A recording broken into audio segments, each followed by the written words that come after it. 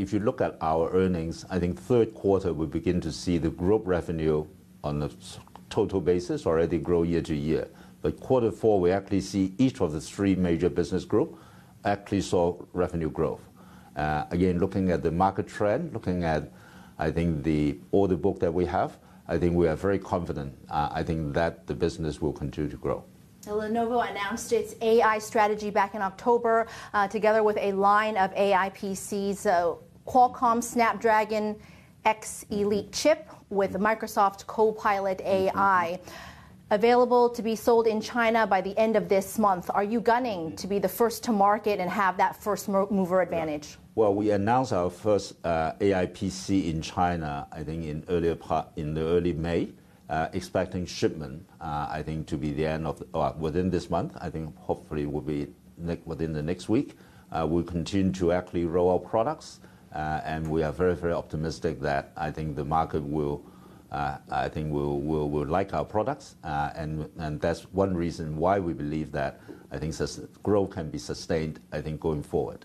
Your company has said that AI PCs mark a major inflection point for the industry. What kind of demand are you anticipating, and do you expect people to hold off on the refresh in anticipation for the AI PC? Yeah, I think the penetration will slowly go up. I think based on our own estimate, I think initially maybe we have, in fact, AI PC, I think there are very different definitions. I think using the IDC definition or using our own definition, I think we believe that the initial, definitely this year, I think will be low single digit and then we're growing.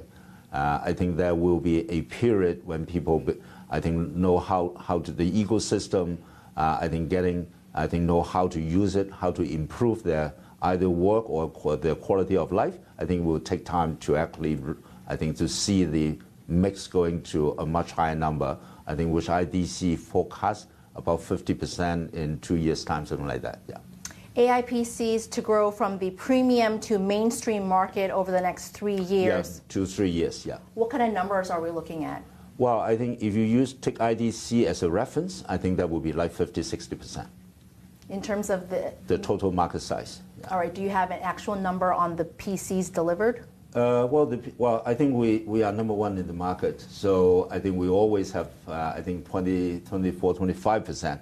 I think I definitely will believe. I definitely believe that. I think we will be doing that. We're able to maintain our number one position in the market, having been number one for such a long period of time, and we will continue to deliver the product which is liked by the market. Qualcomm and Intel have been told by the U.S. government that it is not allowed to export some of its chips to Huawei. Has Lenovo sized up these risks, and when it comes to access to Qualcomm chips?